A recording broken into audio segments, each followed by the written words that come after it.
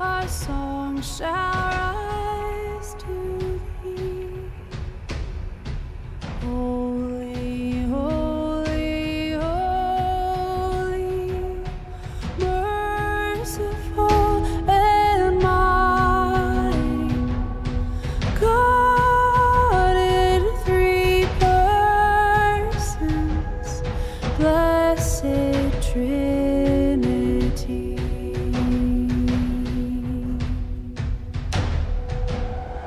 Holy, holy, holy, Lord, darkness hide thee. Oh, the eye of sinful man, thy glory may not see. Only thou art holy, there's none beside thee, perfect in power, love and purity.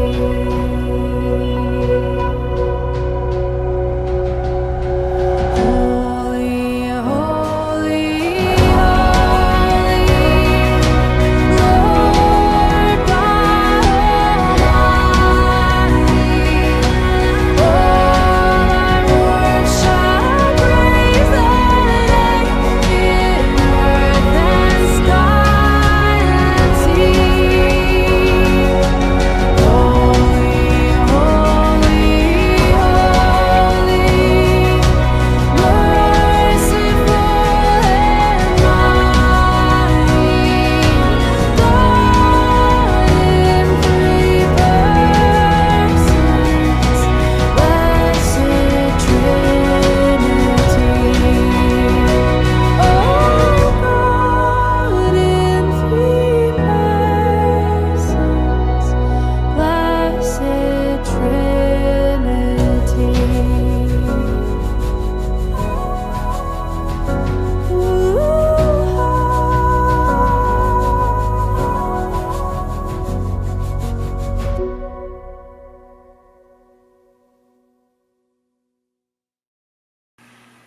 Hello, everybody, and welcome to the fourth Wednesday in Lent. If you remember our worship on Wednesday nights, the theme is Now the Green Blade Rises, in which we intertwine a piece of the journey to the cross for Jesus, the Passion of Christ, along with a creation theme. And you'll be hearing that theme tonight with Pastor Andy in his sermon. Just one bit of note, we are on our 10th day. We said we would notify the congregation after 10 days whether we reopen or not due to the coronavirus, in which you can imagine, as you probably already know, we will not be reopening, but we are recasting another 10 days out of being closed. And that will actually lead us through Palm Sunday. So welcome to worship.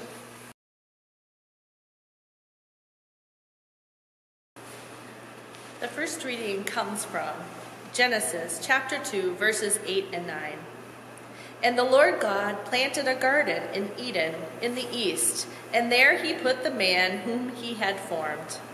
Out of the ground the Lord God made to grow every tree that is pleasant to the sight and good for food, the tree of life in the midst of the garden, and the tree of knowledge of good and evil.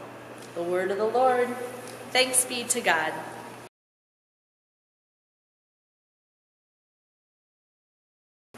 Dear friends, the Holy Gospel for tonight from Mark chapter 14.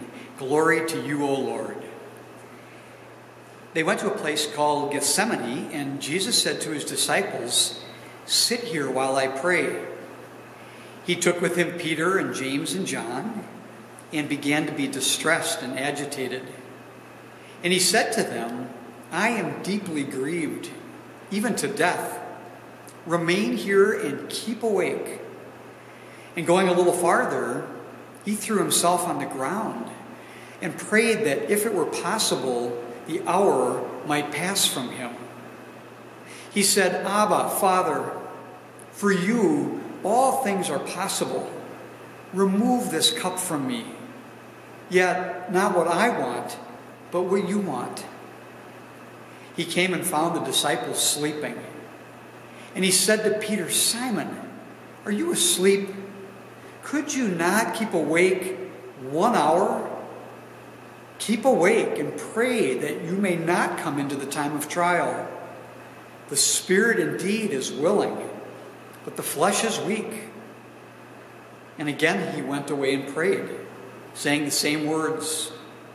And once more he came and found them sleeping, for their eyes were very heavy, and they did not know what to say to him.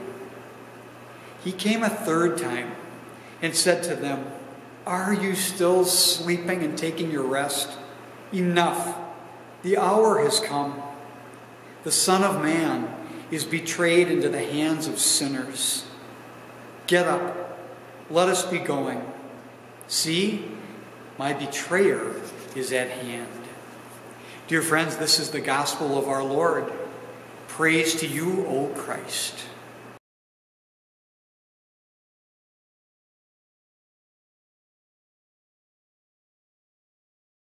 Dear friends, will you join me in a word of prayer? Let us pray. Gracious Lord God, may the words of my mouth and the meditations of our hearts be acceptable now in your sight, O Lord, you who are our rock and our Redeemer. Amen. So here's the situation. It's Wednesday, March 25th, 2020. If it were an ordinary year, we'd be sitting right here in the sanctuary tonight, taking in this next to last Lenten service. Kids would be meeting with their mentors after church is over tonight. The choir would have already rehearsed for the evening. We'd have already had a delicious Lenten supper served by the Hannah Circle. And then, in addition to that, we would be headlong into March Madness basketball games. And in my dreams, I'd certainly be in the lead, heading into the Sweet 16. Spring breaks would be happening, and it wouldn't be long that the power of Holy Week and the victory of Easter would give way to plans for confirmations and graduations and even summer.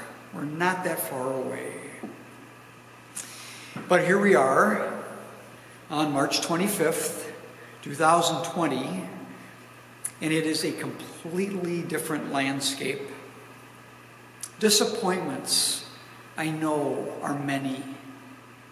We do, though, have to just accept those finally, we must say to each other, and get over them and put them behind us sooner rather than later. There's just nothing we can do about them, so they can't justify any anger or sadness in us for the long haul. Ultimately, everyone, this will be an extraordinary year in our memories, one that we'll obviously never forget. But maybe more palpable right now is our close need for hope. People are asking for hope. So much is still uncertain. The weeks and months ahead are not at all clear. And I think we all, at some level, are scared about how COVID-19 is going to play out. So we indeed do need hope right now. I'm not one, though, to be glib about things. It's just not in my personality, nor am I comfortable offering platitudes or easy answers to cover up real fears that we have. Neither of those is ever sincere or helpful. I also am certainly not one to say that people who are afraid have no faith. I heard a pastor just say that again the other day, that if you're afraid, you have no faith. It's so wrong. It's not only not biblical, it's just dangerous and wrong. Faith and fear live alongside each other all the time. Some fear is actually healthy and good even. So don't ever let anyone tell you that if you are truly a person of faith, you shouldn't have any fear. That's baloney. Fear often shows us instead where specifically we should ask God to enter into our lives in order to hold us and love us and reassure us. And in those times of trusting that God really does come to us when we don't feel like we've got the strength or the faith to muster to go to God, this is exactly the time that hope rises. Hope rises because God, in the center of God's being, raises life out of death and darkness and hopeless times. God raises life victoriously, always. Always. This is the gospel, that a resurrection happened after a death.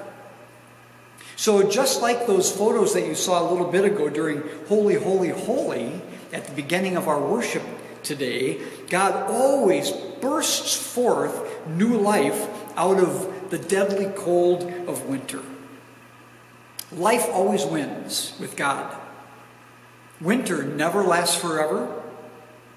Hopelessness or fear or despair never lasts forever because God won't let it.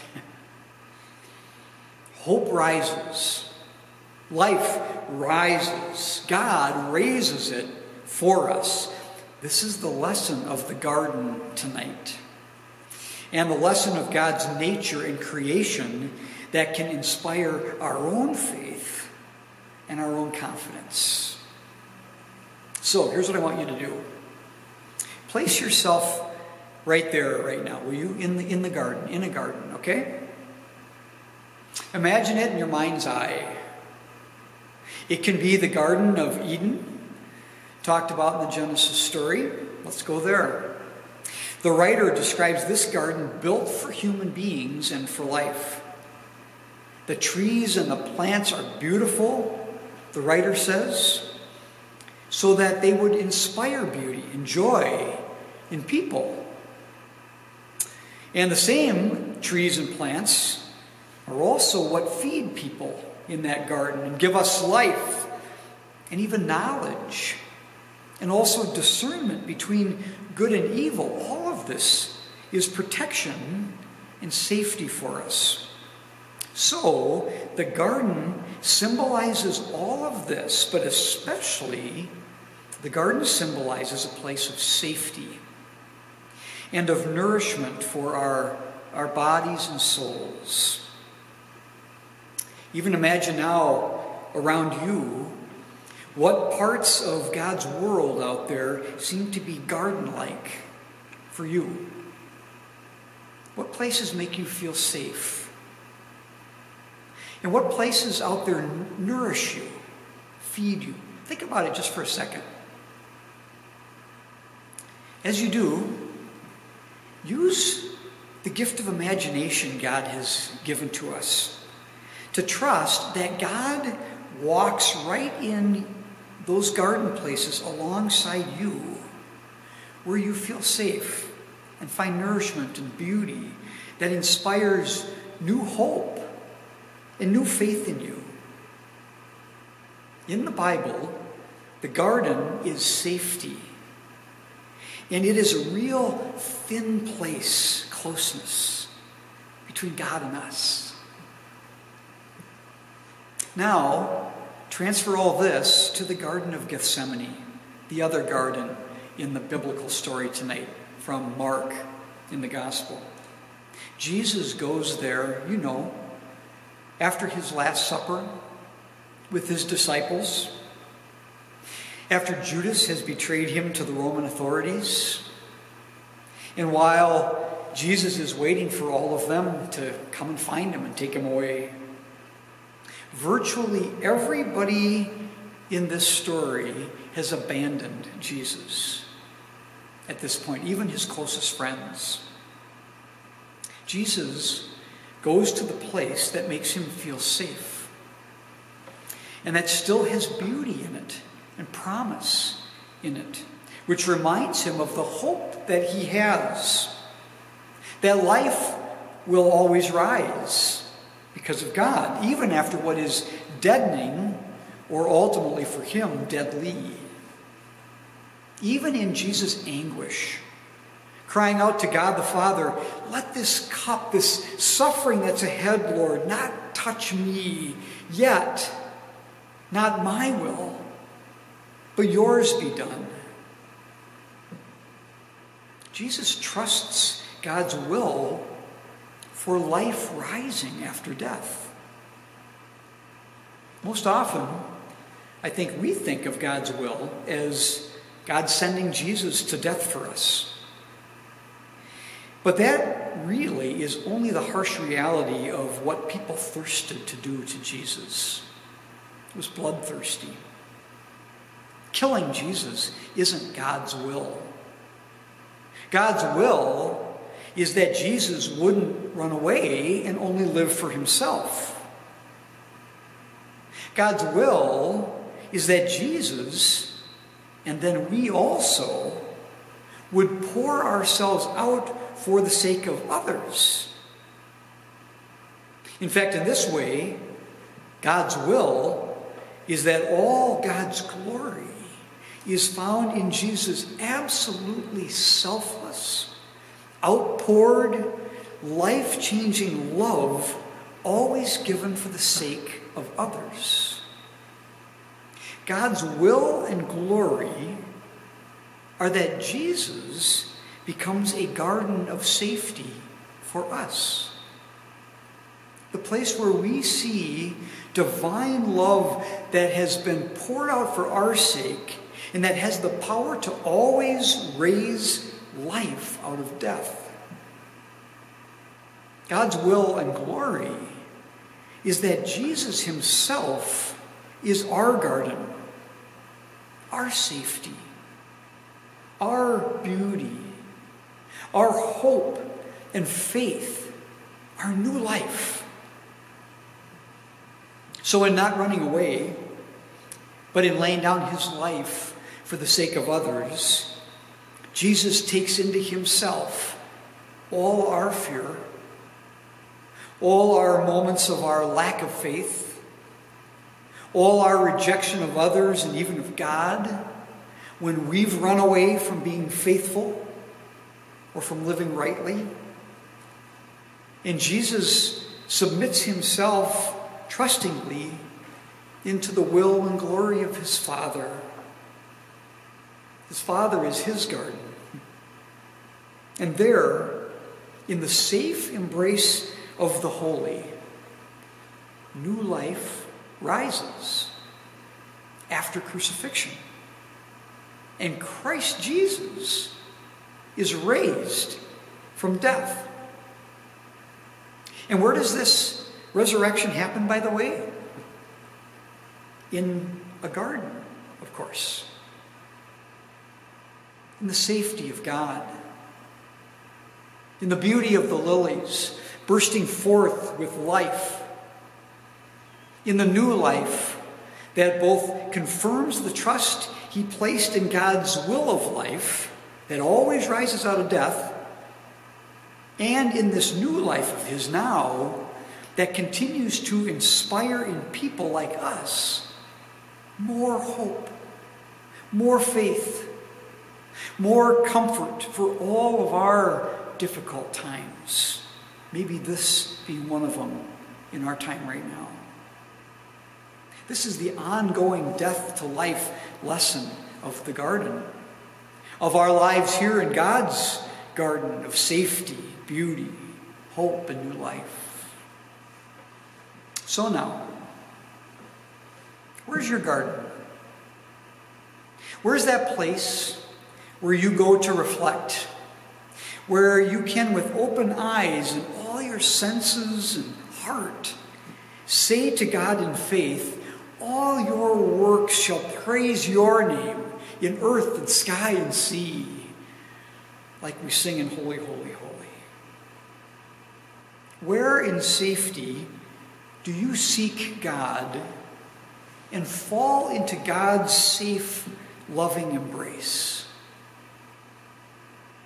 Where are you inspired to put your faith in Christ's pattern, the pattern of God's will, that God always brings life out of death and deadening things? Life always rises.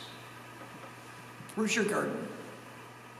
Is it a run around Murphy Hanrahan? Is it a walk or a bike around Lake Marion? Is it the North Shore? Is it your sunroom or a fireplace or the quiet of your bedroom at night?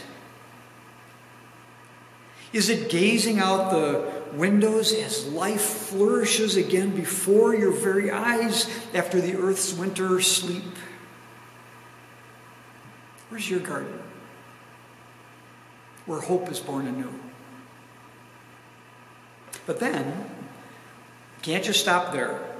The pattern of God's will in Jesus' life and death and resurrection is that we do not run away, especially in our times of greatest fear, and only think about ourselves.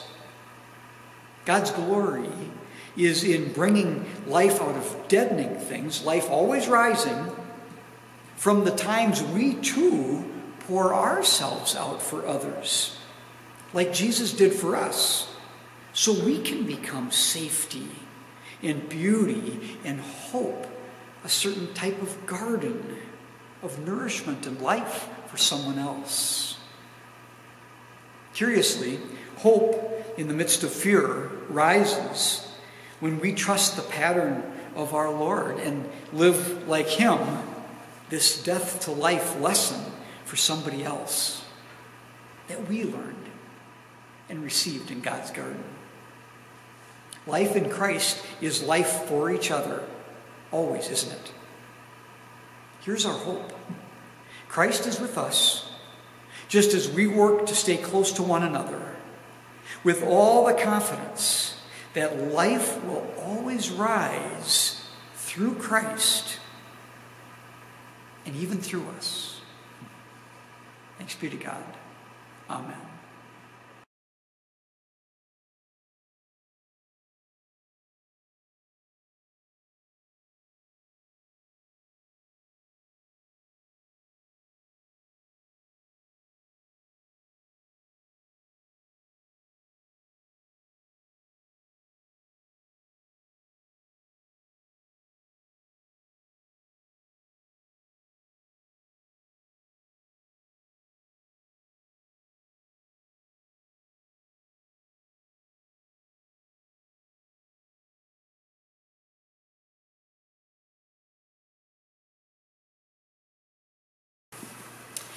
Let us pray to God who promises to hear our prayers.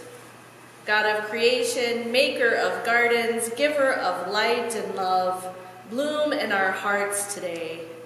Lord, in your mercy, hear our prayer. God of hope, calm our hearts and conquer our fears. Lord, in your mercy, hear our prayer. Healer of the world, give strength to those who are weak. Give courage and hope to those who are sick, including Phil Brandt and Glenn Klotz. Lord, in your mercy, hear our prayer. We pray all this, dear God, and most of all, that you would bind our hearts and hurts of this world to your love. Amen.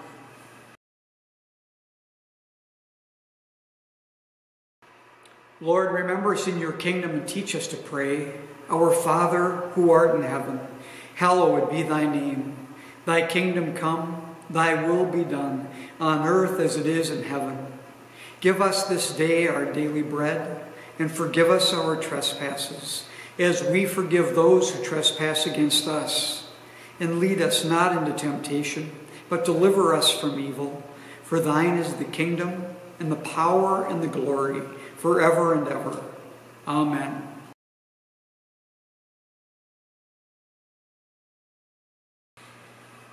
Receive this benediction. May the Lord bless you and keep you. May the Lord's face shine upon you and be gracious unto you. May the Lord look upon you with favor and give you peace. Amen. Dear friends, go in peace. Serve the Lord. Thanks be to God. We will.